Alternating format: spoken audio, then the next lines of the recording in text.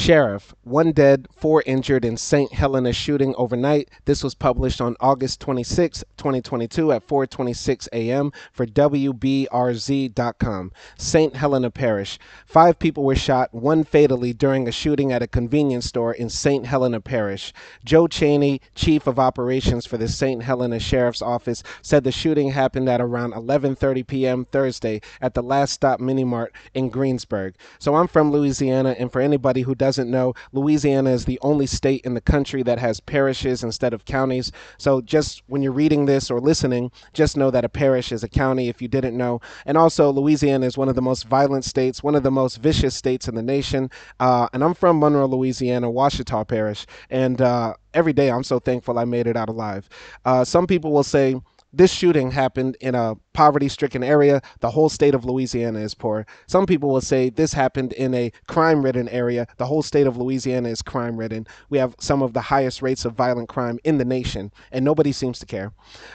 Some people will say that this happened in the bad part of town, and what they mean is the black part of town. And Louisiana is one of the blackest states in the nation. So when people say all of these platitudes or talking points to say this shooting doesn't matter or it's not endemic to the society, what they're trying to do is dismiss it, when the bigger problem is the gun culture in America that continues to permeate. So people that want to do criminal activity, people in the heat of passion, people that want to hurt other people continue to be able to do it because they have easy access to weapons. And until Americans realize that the gun is not God, and until the gun is not deified in the minds of Americans, we will continue to have mass shootings. We are close or over 500 mass shootings in 2022 alone. And a mass shooting is when 4 or more people are shot. Some people will say this can't be a mass shooting. Only one person died and 4 people were injured. You're insane. In other countries, this would be headline news. This would be national news. This would be the type of news that stops the media coverage in another country. We don't hear about 500 mass shootings happening in Spain, Canada, Portugal, France, etc. But America, the richest nation in the world, continues to let its poorest and most dispossessed citizens suffer from gun violence, and also allows our children to die in schools and our old people to die in churches, and people shopping in a supermarket can get shot up. And I'm not talking about events that happened 10, 20 years ago. I'm talking about shit that happened this year. This year alone, we saw 20 kids, 20 plus kids get killed in a school in Uvalde. We saw 10 black people just going about their day get shot in a supermarket by a white supremacist terrorist. When will it stop? When will it stop? I'll continue reading. Chaney did not say what led to the gunfire, but said the victims were men and women. One person was killed and 2 were left in serious condition after glass and other fragments flew through the air when the gunfire began. We are going to continue to monitor their status, Chaney said, adding that the investigation was still in its early stages. I don't know the race of the people, and I don't care, because in America we need to stop racializing violence. We need to stop saying, well, this only happens in that community or in the you know what I mean, black community, when it doesn't. I'm covering mass shootings on my channel, and all types of people, all types of Americans are shooting each other, and it's ridiculous. And we need to stop dividing each other and coming together as one, and realizing that we can have a safer, more prosperous nation if we all collectively agree that what we deem to be the Second Amendment, or this idea that gun ownership makes us American or makes us free, is only hampering us, allowing more bloodshed to happen. And St. Helena Parish is no stranger to mass shootings. Just from a quick Google search, you can find Greensburg, Louisiana. This was published in 2020, May 2020, right in the middle of the pandemic, right? People still had time to kill each other. 3 dead, 1 injured in what appears to be a murder-suicide shooting in St. Helena Parish.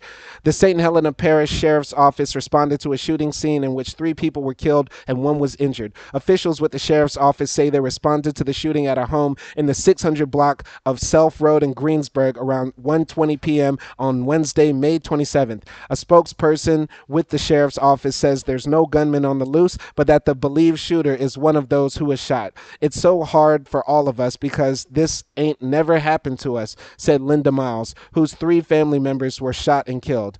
Family members identified 2 of the deceased victims in WAFB's Lester Duhay as Eddie Carter, 44, and Tyrone Carter, 48. Family members tell WAFB Eddie Carter left This older man, this older man, and Tyrone Carter Wright were shot and killed by their cousin in Greensburg, Louisiana on May 27, 2020. The shooter also shot and killed himself, according to the St. Helena Parish Sheriff's Office. Now, some people will stop this video and say, this sort of crime happens in every country. Some people kill their family members in every country. Yes, it's absolutely true. People that want to kill their family members will do it. But in America, we see too many of these stories because we allow too easily guns to permeate in our society. Yes, some people who will commit these crimes of murder, heinous murder, will get their guns illegally because they are criminals. But guess what, guy? Guess what? Every illegal gun was once purchased legally. Guns don't just fall from the sky. They were once purchased legally and then flood out into the rest of society. And also, I'm talking now specifically to black people. As black Americans, we need to realize that gun violence is allowing too many of our people to die. And now I'm not a black nationalist, despite what some people may say. But if we are going to have this identity foisted upon us, we need to realize that too many young black men, older black men, all black people are being killed by gun violence. The number one cause of death for black men like me is gun violence and murder. I'm more likely to die from another black man, yes. For anybody who's going to say you talk too much about white supremacy and terrorists and stuff like that, yes, I am absolutely more likely to die from the hands of another black man with a gun than I am a white supremacist terrorist in a mass shooting. Absolutely true.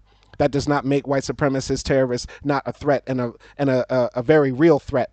But I will say, we as black Americans need to realize that holding on to the Second Amendment, advocating for gun ownership and all those sorts of things will only lead to more black men dying, because the way these guns are permeating our society and our communities specifically allows our children, our men, our fathers, our cousins, our brothers to continue to kill each other and be killed.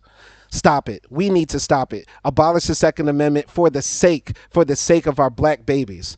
Period. And I'll die on that. I believe in that in my whole heart. I'll continue reading.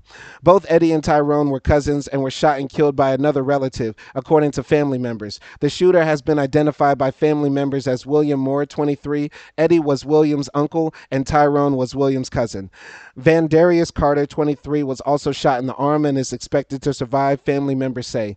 Moore's mother says he shot the others, then shot and killed himself. The mother also says she believes her son was off his medication at the time. Some people say that gun violence is only an issue of mental health. And while that is partially true, the majority of the mass shootings that I cover on my channel have absolutely nothing to do with mental health. There is nothing in the reports that say the person was crazy. When I hear about a shooting where, I don't know, the police in Colorado shot up an entire crowd because one guy had a gun, threw it away. That had nothing to do with mental health. When I talk about, I don't know, all the people who get into fights and shoot each other, that has nothing to do with mental health. Those are heat of the moment. This situation might have been a time where somebody who was off their medication, mental medication, presumably, because who knows, it might have been heart medication, might have been kidney medication, whatever. Presumably, let's say he was on his, bipolar medication and he did not take it. Then he decides to shoot his two cousins. Yes, this is that one rare instance where mental health comes in. But even if mental health is the issue, we have too many Americans. There are 400 million of us, and if there is only 2% of us, 5% of us that have mental health problems, that's hundreds of thousands of people. We don't need to allow guns to flood into a society with hundreds of thousands of people that cannot mentally take care of themselves and make good judgment. So, abolish the Second Amendment. William Moore, 23, is believed to have shot 3 people, then himself, Wednesday, May 27th in Greensburg. I don't know if this is him. Does not matter. Then by the time the police pulled up here, he shot himself in the head, said Virginia Moore, William's mother. The family now has to bury 3 loved ones, all related to each other at one time. It's a tragedy. It's a national tragedy that nobody's heard about and nobody will care about. Because first and foremost, the victims are black, they're poor, they're from the bottom of the bottom of the bottom of Louisiana. And of course, Americans say that mass shootings are worth having a gun in your closet that you never use, that gets rusty and dirty, just to say you have it, right? I'll continue. My heart is broken and I don't know what to do. My head hurts. My heart hurts. We just need everybody to pray for us and our family because it's sad, said Miles. The investigation is ongoing. Uh, I hope there's justice in all of these shootings, right? I hope there was justice for this one that happened well over 2 years ago. And I hope that there's justice for this one that happened today. But for tomorrow, we need to look to a future of an America without guns. Abolish the Second Amendment. My name is Simon Hill. Thank you for watching. Peace.